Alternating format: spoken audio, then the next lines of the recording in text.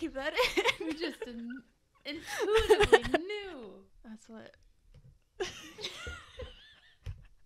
Amazing. I was just gonna say gay people.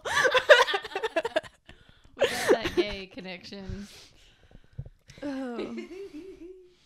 I have to pull everything back up now. Hello, and welcome to You Disgust Me, a bi-weekly, bisexual podcast of yuck, where every week, me, Marin, and my bestie, Francis, tell each other stories or facts or whatever the fuck to try and gross each other out. So gross.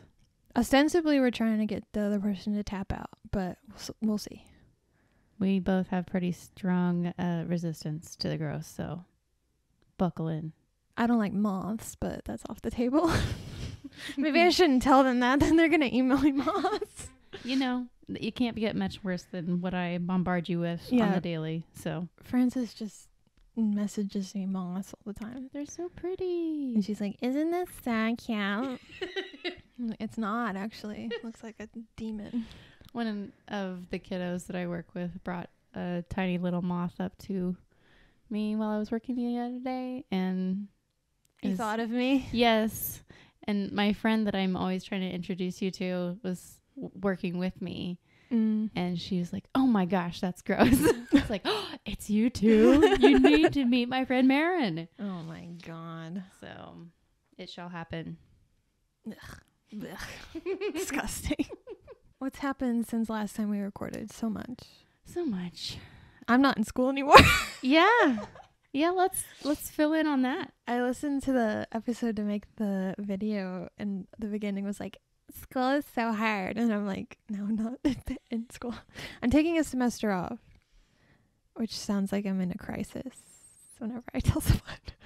I know it feels awkward, but it's like the best thing to do to reorient yourself. I just stick to your guns, as it were. I think it's normal. It is. It absolutely is. I mean, and what is normal anyway? True. The system is messed up. A setting on a dryer. Totally. Any other catchphrases from Hot Topic? Yes, exactly. No longer am I a part of academia, but I never was. Well, you were. I really wasn't. You were entrenched in the biology realm, always coming up with awesome grossness. I guess. Yeah. So where are you going to find your hot, gross stuff now? I have a list. And the I usually just steal from other podcasts. That's the secret of this podcast. Is it's a conglomerate of other podcasts. Okay. Well, I might have to start doing the same, because it's kind of hard to find gross things that are not like culturally insensitive. Yeah. That I don't know that are already covered, you know. There's also PBS documentaries. Yeah. Yeah, PBS. I'm really into doomed expeditions right now. Awesome. Doomed expeditions. Yeah, that would be kind of gross, huh? So that's a preview of what's to come this season. I just think they're kind of sexy and homoerotic. Oh. You know? Like Lord of the Rings kind of stuff. What if we were stuck in Antarctica and we were both boys? Or both girls? Like, Would you? What? Would you eat me? Would I eat you? I don't think the gender really matters if it comes to survival, does it? But would you? But what if we were both boys? I think I would probably die. And it was the 1800s and we were both boys. I don't think my instinct to live is that strong. I think I would definitely just give up. Oh.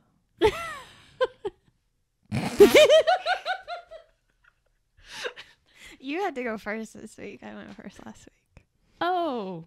Yeah, it's a trading game. Ah. I don't know if I ever mentioned that part. Well, okay, unfortunately, I forgot to do a Today in Yuck, so you can go first on that. And then I'll go first on the story. Oh, you're searching rapidly for one? was. Yes, Okay. You caught me. My Today in Yuck is not gross. I find it weird and uncomfortable, but I just really wanted to hear, this is like a normal podcast topic. I just wanted to hear your opinion. Yes. I think this is probably really normal, but I have so many issues, like deep-seated issues, that I'm like, what the fuck? I'm ready. Girlfriend draws up 17-page contract for man she's been dating 2 weeks, including that he pays for everything. This is from The Sun, so they like made it really like, tabloidy. But as you read it, it's like pretty normal actually. But I'm like, what the fuck? 17 pages? 17 pages is where you get me. Yeah. And him paying for everything is also where you get me. I mean, it's good to know what you're getting into in a relationship, and expectations are important. Communication is important. That would not be the relationship for me. Yeah. And I would definitely say, what the fuck, and goodbye. Because my therapist keeps telling me about boundaries, but my boundaries is no 17-page relationship contracts. No. That's a lot. I wonder what she does for a living. Well, he's pre-law, which doesn't mean anything. Mm-hmm. No. Which means he's in college. Yeah. Yeah, and probably in debt already. Yeah. So Annie Wright met her boyfriend Michael Head. Mm-hmm. I bet he had a nice time in middle school. In October last year, after deciding he was, quote, her person. I already don't like them. You're my person. They agreed to be exclusive soon after. There's a picture of her with a boxer. Sidebar, I don't like boxers. Oh. I was attacked by a boxer when I was a kid. What about, I'm sorry. That's the only dog. Well, there's a lot of dog breeds I don't like, but that's the only irrational dog fear I have. So a dog walks up to your house on Halloween dressed as a moth, and it's a boxer. It's not like that. It's like in a vet clinic, I have to hold it, and they're like angry, and ooh, I'm like, that's scary, it's gonna no bite matter me. what the breed. I know they'll bite me. Oof. Determined to make the relationship work after having her boundaries crossed in a previous toxic relationship. 21-year-old Annie joked they should write down their terms and conditions for dating. And law student Michael eagerly agreed. See, here it says he's a law student, but otherwhere it said he was a pre-law student. So what's the truth? Shortly after, they sat down and read out their terms, including asking for a romantic gesture once every 2 weeks. Really keeping the fire alive. Like you're expecting it. It takes the spontaneity You out have of it. to Yeah. do something fun. That wouldn't work for me. And working out at least 5 times a week alone. Hello? That doesn't seem like she's giving him any autonomy. Like that seems like her toxic relationship to me. Other clauses included no silent treatment and him paying for date nights. I think she has issues and she thinks this is a healthy way of dealing with it, and it's really like weird. It's probably not. That's my guess. Like, it's good to set boundaries, but these are not reasonable boundaries, I don't think. Because my therapist keeps telling me about it. Did I already say that? Yeah. And I don't think these are reasonable. No, I don't think so either. She thinks this is the key to their relationship success and suggested they're going to give each other a yearly review. They're going to sit down and have a review with a PowerPoint probably. I don't know. On their anniversary. I'm very into deep talks with partners, but having making it feel like work. Yeah, I don't like, usually when you have like a relationship talk, it ends in like sex, like if it went well. I don't feel like you could have sex after signing a contract. Yeah. Yeah, and where does it stop? Like, do you get a review on how the sex went too? My God, do they have terms and conditions for sex, do you think? Must have 4 orgasms. Oh my God. I bet she does that. Here's the worst thing about it. She said, we treat our relationship like a business interaction. We deal with conflict like partners in business would. We sit down and treat it more like we're partners in life, and love is an added bonus. Okay, well, if it works. It wouldn't work for me, but I think she's the female Patrick Bateman. Could be. Okay, so I'm glad I wasn't the only one that was like, huh? Yeah, no, you are not the only one. Everyone try and set boundaries. Yes. That's what I've been trying to do this year. It sucks, but not like that. Not like this. Not like this. What have your boundaries been like?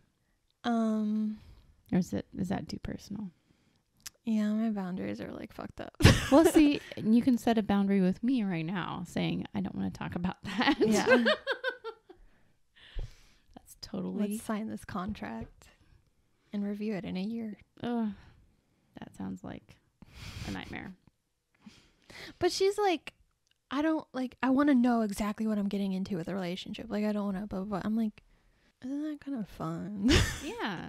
Yeah. Like, not know what's happening. She must be really traumatized on whatever she went through prior, but that seems like a very dramatic reaction. I just called a woman dramatic, and I feel really guilty about What that. a bitch.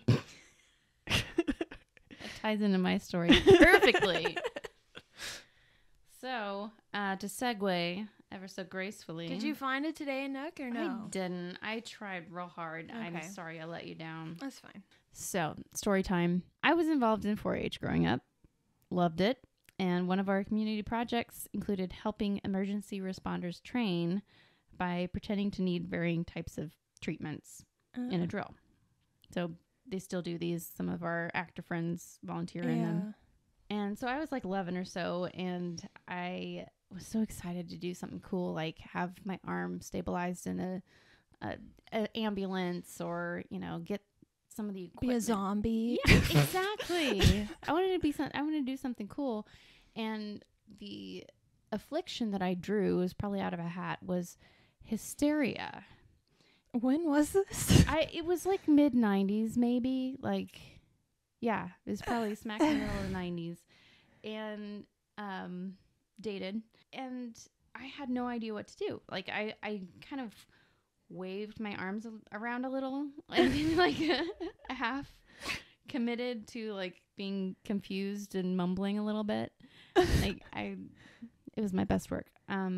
So I was just like really disappointed, and later like really sad about the whole situation. It's so weird. And the use of the word, like I had never really come across that before. And so the word hysteria actually comes from the Greek word hystera, which means uterus. And in ancient Greece, it was believed that the uterus would just ping pong around the body, causing a variety of problems.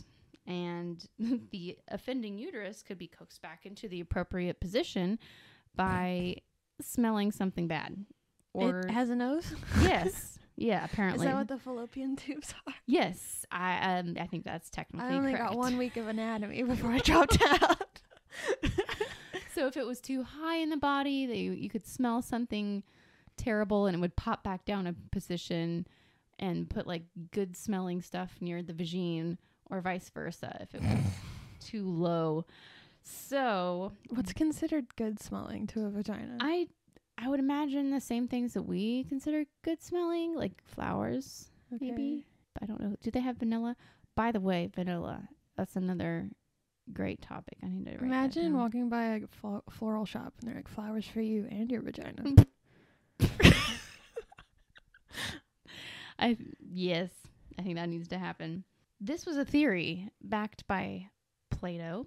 Yeah. He has great ideas. And among other philosophers that we, are highly regarded, just even in modern society. So others thought that these were ailments due to a buildup of female seed or menstrual blood. So heterosexual intercourse was a suggested treatment, as was stimulation from a helpful midwife in the case of unmarried women or nuns. Oh. So you get into that. Sounds like a movie I've watched. Nun-pleasuring sect of the midwifery. Have you seen those movies? A nun? Those documentaries? Yes. All right. So people thought that hysteria was diagnosable as a physical condition caused by defects in the womb, and therefore only women could become hysterical, or now as we know them, or we need to call them, the persons with uterus or persons who menstruate. So, but we're using We're using the term women because that's what's in the research, but we know better now. This also is a fake disease. This is also a fake disease. Disclaimer. So these women would have excess emotion, and so this fake disease couldn't be me. I know this fake disease was actually presenting like anxiety attacks or like severe depression. Maybe it is me. That was the hysteria, and they would just clump all these things into them, and it could also include like seizures, and they just thought that women were freaking out from their uterus popping around their body. Yeah. Like a bat. Yeah. So Sigmund Freud studied hysteria. My best friend, Sigmund. We knew it was going to come to him. He studied hysteria for 35 years. Studied it really well. I'm sure he did. And concluded that hysteria comes from females recognizes they have... Oh, okay. Sorry. I know what you're going to say, and I don't want you to say it. He concluded that hysteria comes from when females recognize that they have no penis. And it has been theoretically castrated from their bodies. And so then they become hysterical because the penis is gone. Because I want to bring him to today. Yeah. No. There's some documentaries I want him to watch. So his suggestion was get married and have sex. That was his RX for Carol. that. Mm-hmm. So if marriage and sex was not an option, other therapies had been pioneered, including uterine massage. And anytime women came to a doctor with depression, anxiety, irritability, or any number of other symptoms, which for me, that is pretty regular, especially, every weekday. I don't know, like whenever I'm on my cycle, like I feel like my truest self, and I don't want to suppress that with anything. It's like I have the power to say what I want to say now. But anyway, they might be prescribed a pelvic finger massage, and doctors would perform enough of these that it inspired the development of the electric stimulator, which was the 5th home electronic invention ever created. Before the vacuum, the electric iron, and the electric frying pan. So hysteria was essentially a catch-all term for everything that men didn't understand about women's bodies. And if a physician didn't know what was happening, it was often attributed to the devil as well. So even the name female, so it comes from faith, or not female, it's feminism, feminist. So fae being faith, and then minism being less than, like minus. So one of less faith is feminine.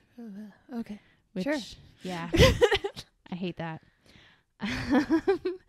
So it was deleted from the Diagnostic Statistical Manual of Mental Disorders in 1980. So that means... It was not supposed to be there when you were doing your thing. It was 15 years later, at least. And these were paramedics.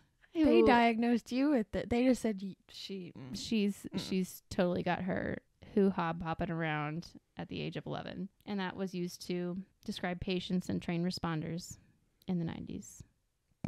That disgusts me. Disgusting. So tell me, Marin, what disgusts you? This week? Yes. What disgusts me? Yes. First of all, I thought that was a great story. I definitely paid attention the whole time, and I was focused. Laser-eyed. It's the end of a long week, folks. Yeah, it's been a weird week. Mm-hmm. So, we've all been a little melancholy lately. Mm-hmm.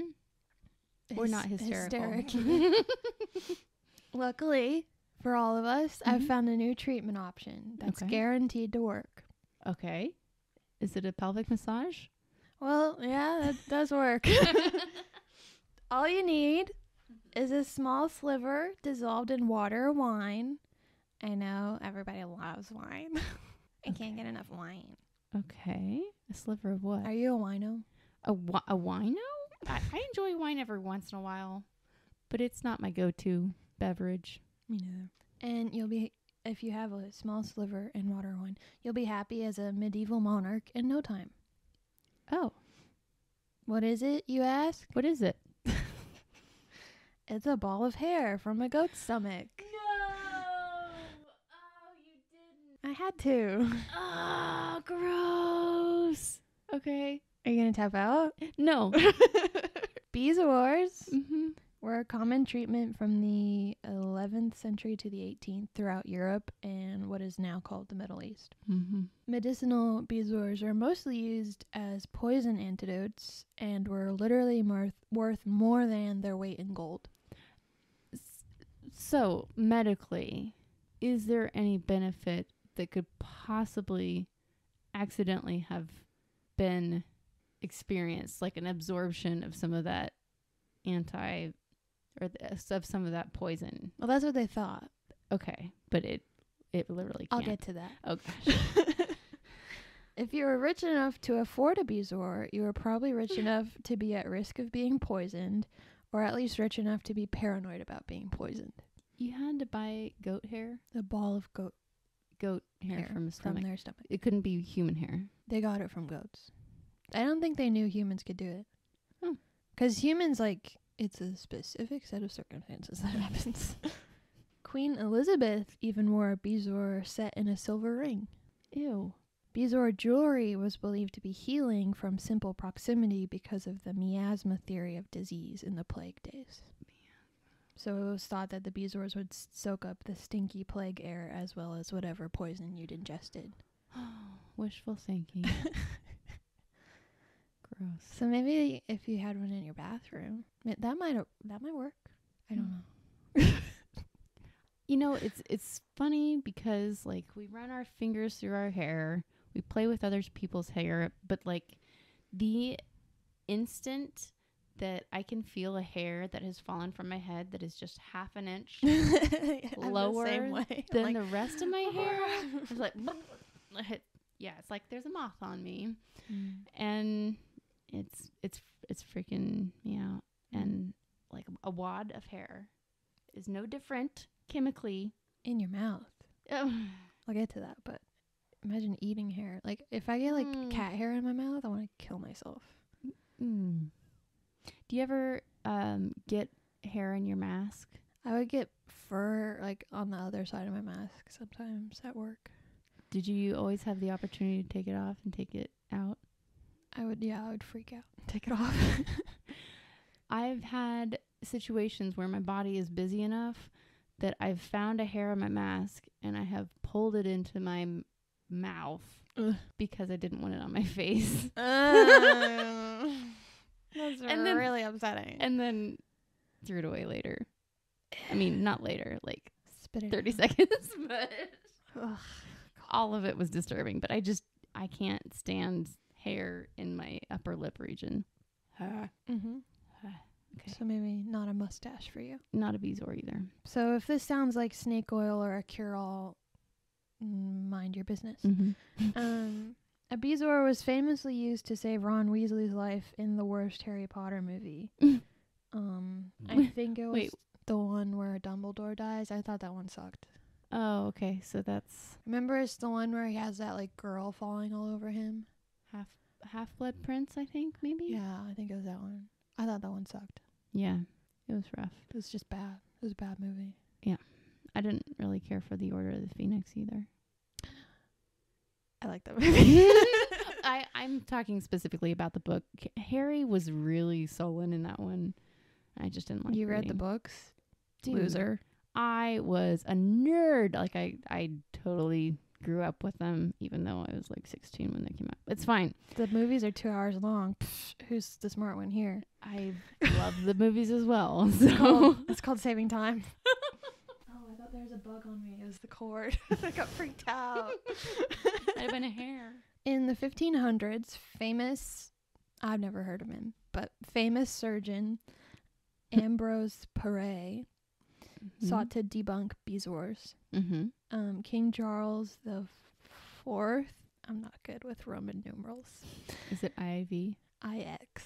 Oh, so that would be 9. 9. I'm not good with Roman numerals. It's okay. We don't use them. Had sentenced one of his cooks to death for stealing 2 silver plates. Okay. Kind of harsh, man. Yeah. If the cook survived being poisoned and cured by Pare, he would be pardoned. Oh. Emphasis on survived being. Yeah. The cook died after 7 hours. Oh. And Pare concluded that bezoars are bullshit. It's nice that they tested it on a human. Oh, man. But this did little to reduce the popularity of bezoars. The demand for bezoars inspired conquistador Pedro de Osma to search the innards of animals in the Americas for the precious commodity. After reading a book from Spanish physician Nicolas Monardes called Medicinal History of the Things That Are Brought from Our Occidental Indies That Are and Are Useful in Medicine. Rolls off the tongue. New York Times bestseller. In the new land, new land. Can you hear my? Yeah, it was not discovered before that. Diosma found bezoars in. I should have looked up how to pronounce this animal's name. Vicunas, guanacos, llamas, and alpacas, further justifying colonization of the area. Huh. So bezoars led to colonization. Cancel bezoars. So, such a hot commodity. There are different kinds of bezoars besides hair. In fact, most of the medicinal bezoars on the market back in the day were fake. Made out of what? As many as 9 out of 10 were man-made. Man-made bezoars called Goa stones were made by Jesuits. They were formed by grinding up sapphires, rubies, pearls, musk, ambergris, which is like whale, whatever sperm. I think that's whale sperm, isn't it? I don't know. And gold with a small amount of real bezoar. And then made into a paste by adding rose water and shaped into an egg and polished. So they're like so expensive. Yeah. And oh man, to imagine that they were sold for even more than they were worth for something that didn't even work. I'm kind of speechless. I'm sorry. I don't even know how. The general definition of a bezoar nowadays is, quote, a mass of undigested material found in the gastrointestinal tract of a human or animal. Cats get them a lot. Well, not like, they don't get like such compacted all the time, but like sometimes cats will have to get surgery because they'll have hairballs. So like, I guess it would be a bezoar. Yeah, because they can't pass it. Bezoars can sit in the body without doing harm or being noticed, but sometimes they cause abdominal pain, nausea, or more serious symptoms like obstruction of the stomach or bowel. Yeah. I bet. How do you get it down your throat without choking? Like just a hair, like a single hair. I know. So I've been thinking about all day. I'm like, how do you swallow hair? I can't get past that. But I don't know. They're usually found in the stomach or intestine, believed to be caused by delayed or slowed digestion. Our digestive system is always moving things through from one section to the next, but if something large enough stays in the stomach for too long, it can form into a bezoar when it comes into contact with other undigested material. So it's like a dung beetle rolling up a ball. I don't know. You know, like it's like an avalanche. Like it's a sushi roll of grossness. That video game where he rolls stuff out. What is that game? I don't know.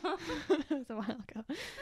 There are 6 major classes of bezoar, classified based on the material they're made of. Do you want to guess? I'm confused as to why this is an area of study. It happens. It doesn't seem useful, but okay. Well, it's not like an area of study. It's just like sometimes people get stuff stuck in them and we have to take it out. Like it's just like a gastric surgeon's area of like knowledge. Gotcha. This isn't the 6 different bezoars that we could use for different animals. No, gotcha. It's not. Yeah, it's not helpful anymore. It's just like this is the type of stuff people get stuck in them. Okay. I take a guess. A quarter. Yeah. I don't know. That falls into one category. Okay. So number one, well, this isn't like ranked. Mm-hmm. So the first one would be trichobezoars. Tricho means hair in any situation. Yep. Potentially weighing as much as several kilograms. I think I got this from a British website. These bezoars are usually composed of hair and food particles, often occurring in individuals suffering from trichotillomania. Eating your own hair. Well, trichotillomania is actually just pulling your hair. Oh, okay. Trichophagia is eating your hair. Gotcha. I'll get more into that. Okay. Another kind, this is really weird, and maybe I should have done a whole thing on this, is Pyrobezoars, a unique variety of phytobezoar resulting from eating persimmons. Okay. So if you eat too many persimmons, they might get stuck. I've never eaten a persimmon. I haven't either. Is that like a seed of some sort? It kind of looks like an orange pomegranate. Okay. I don't know if it is like an orange pomegranate. Interesting. Maybe it's a tomato kind of thing. I don't know. Maybe we should try and see who can get a bezoar first and eat as many persimmons. Tune in next time. Last one, the bezoar's a rotten egg. There's pharmacobezoars, which is undissolved medication. Okay. I can see that happening. Mm-hmm. Phytobezoars, which is indigestible fibrous vegetable matter, cellulose, tannins, or other plant material. This is an extremely common type of bezoar. They account for nearly 40% of all bezoars, diagnosed bezoars. Oh. So you could go to the... Don't eat vegetables. You go to the doctor and say... You would be diagnosed. You say you have a bezoar. Like my tummy hurts. They say you have a tumor of veggies. Would they use the term bezoar? They would probably say you have a phytobezoar. Okay. Yeah, it's like a medical term. It seems so antiquated. Yeah. So that's just interesting to me that term has stayed. I think it's just like a specific kind of foreign body. Yeah. A lactobezoar. These are composed of milk protein and mucus. Disgusting. Foreign body bezoars, plastic, polystyrene foam cups, even parasitic worms can all be found in bezoars. I wonder if that's where your quarter would go. So would that also fall under like plastics? Plastics would fall under that type, and like Teflon. Yeah. Not otherwise specified as foreign body. That's kind of a catch-all. Yeah. And so is a bezoar. It's a catch-all. That's what I want. I wonder if people who eat, like couches, I wonder if they get bezoars. I'm sorry? You know the people who like eat their couch and stuff? No. You don't watch like My Strange Addiction? No. People like eat like really weird stuff. I wonder if this happens. My mouth is really dry talking about it. I feel sick. Bezoars are most often found in older adults or children. Infants are most at risk for lactobezoars, which makes sense to me. Yep. But trichobezoars, the star of the show today, in humans are often seen in young women/teenage girls with a psychiatric disorder known as trichophagia or Rapunzel syndrome. Rapunzel. I know. I didn't know that. This is what you were talking about last episode with the girl who had the massive hairball in her stomach. Yes. Body-focused repetitive behaviors like pulling hair are believed to be related to OCD. I love an opportunity to pull out my abnormal psych textbook that I used one semester and never again. But according to Dr. Catherine Phillips, a professor of psychiatry at Alpert Medical School at Brown University, pulling hair is, quote, purely behavioral and not related to intrusive thoughts or obsessions. So the difference there is like the classic example of like someone turning a light on and off 5 times is like, if I don't do this, my family will die, like that kind of thing. Sure. But pulling your hair out and eating it is just like, you're not thinking about it, you're just doing it. It's more of a habitual. Yeah. Wow. There's pattern. not like a specific reason you're doing it. Trichotillomania, which is just hair pulling, is often seen as a self-soothing mechanism for anxiety. It's possible trichophagia is a similarly soothing act, which, no offense, but how can you, the hair going down your throat? That's not soothing. No, my throat's tickling. I just wonder thinking if about it. they drink water. If any of you eat your hair, do you drink water while you do it? I'm wondering. I'm not trying to make. I'm genuinely asking. I have issues too. I pick my skin compulsively. Another school of thought is that hair pulling or eating becomes an addictive act. So like you start doing it and then you just keep doing it and you don't really know why you're doing it. Common comorbidities of Rapunzel syndrome include pica, which is eating things that aren't food. Sure. Anxiety, depression, abuse, anorexia nervosa, and OCD. So that kind of lends to the thought that it's self-soothing a little bit. If trichophagia is not noticed early, a trichobezoar can grow in the stomach, completely occupying the organ space and increasing the risk of gastric mucosal erosions or ulcerations. Ouch. And even gastric perforation. E. In some cases, a bezoar's tail may break a tail. Wait. They called it a tail. I was imagining it just being round, but it has a tail now? Oh, I'll show you a picture. It is not no. like, in people, it's like the shape of your stomach. Like it just takes up the space. Like it just fills your stomach. Stop it. So it's like, Oh. it's really weird. It's So I was looking at pictures for the last episode to get a picture of it for Instagram, by the way. On our Instagram, I post pictures of all the stories, like related pictures, if you want to get a visual. Sweet. But they were really gross, so it was hard to find a picture. Yeah, it just like is a stomach, but a hair. Oh. It's Did like you it's just see the the shape hair? of it. Yeah, because they take it wasn't out just- and it just like still is in the shape of a stomach. How you feeling? I'm almost done. This is the last paragraph. Okay. In some cases, the bezoar's tail, I love that they call it a tail, it's like a little horse, may break off and travel into the intestine where it can cause bowel obstruction, perforation, or peritonitis. What's peritonitis? It's an infection of the like wall around your bowels. Okay. A 16-year-old girl in England died of peritonitis from a trichobezoar in 2016. Oh. Treatment for trichobezoars includes dissolving them with an enzymatic solution, which used to be what they did, but more commonly now, I shit you not, their first line of defense when they realize you have a bezoar is to have you drink some Diet Coke. I'm not fucking kidding. They do the like toilet clog remedy I know. of pouring an And you're like, entire "Here, Diet have Coke. a Coke." Wow. So those videos are like, Diet Coke dissolves like everything inside. And like, might be true because they use it to dissolve stuff. What the hell? It's the liquid plumber. Yeah. Or removal via endoscopy or surgery. And that's that. So I just want to know if any of our listeners, if you eat your hair, how do you do it? Do you I'm literally not shaming you.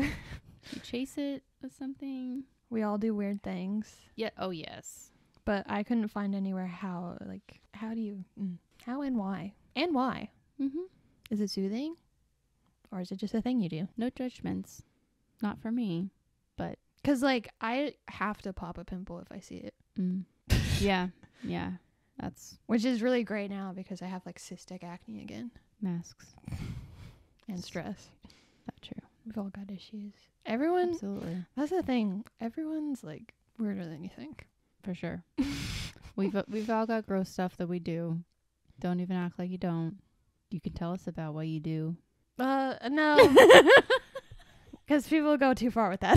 Okay, yeah, don't I don't tell want to us. hear about, like, the box you jizz into or anything. Oh, like no. that. If it would be good for an episode, you can tell us. But don't cross that line of You know what the line if is. it wouldn't be something we would consensually ask for. Right. Do you eat something weird, anyone? I don't really think I eat much weird. I eat bread sometimes. Just bread. I used to nibble on paper as a kid in class. Ooh, how? Just like, that That makes my teeth hurt. Have I told you about ripping paper makes my teeth hurt? No, the Ooh. noise. Yeah, it makes my teeth hurt. Do you have like synesthesia issues sometimes? I have sensory issues. Me too. Yeah. I had a really awful dental experience that kind of made my sensory system go berserk. Yeah. We'll dig into that sometime. Yeah. I can imagine. But yeah, the little extra when you pull out a sheet of 3-ring paper, the little No. just like delicious. Yeah, and nutritious. Just chew on it because it's like something to do. Don't have gum. You can't have gum in class. Oh yeah, but you know. I mean, yeah, I have an oral fixation. I get it. Mm-hmm. Anything else for the good of the group? Well, since we're talking about old medicine, and I hesitated to bring this up earlier, but some of the remedies for hysteria were poisons. Oh, wig. So like arsenic or something? No, like poisonous plants, like deadly nightshade. Oh, fuck. Yeah, it was metal. And a few others, but also like sedative type things like valerian root and things like that. But yeah, deadly nightshade to calm your shit down, which then could potentially be treated by a bezoar. True. I'm of two minds because I'm sure some women were like, nice pelvic massage, but also that's probably not nice. Yeah. On the whole, probably not nice. Oh. And that's where we'll end this episode. You can follow us on Twitter, TikTok, Instagram, and Tumblr at You Disgust Me Pod. And you can email us your stories about the weird stuff you eat now or as a child. Or you can say your friend does it and, well, we'll just pretend that's true. At youdisgustmepod@gmail.com. Or if you have questions for us, we might answer them. Why not? Boundaries. Boundaries are good. This is the buzzword of the episode. Yes. Thanks for listening. See you next time. Bye.